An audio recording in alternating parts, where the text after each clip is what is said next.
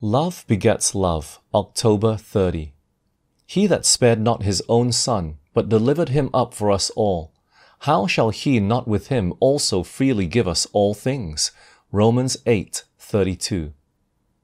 Those who are truly converted will dispense for the advancement of the work the means he has placed in their hands.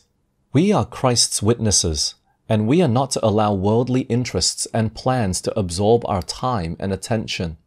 There are higher interests at stake. We plead for the money that is spent on needless things.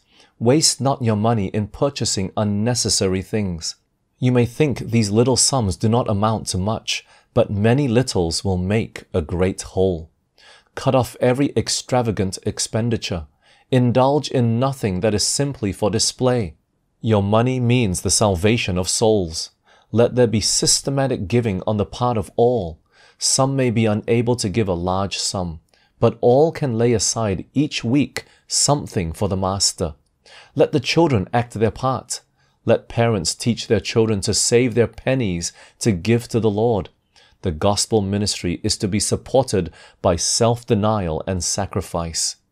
Let not our church members complain because they are so often called upon to give. What is it that makes the frequent calls a necessity? Is it not the rapid increase of missionary enterprises?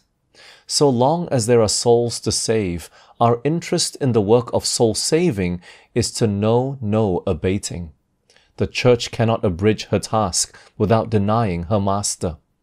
Love for lost souls brought Christ to Calvary's cross.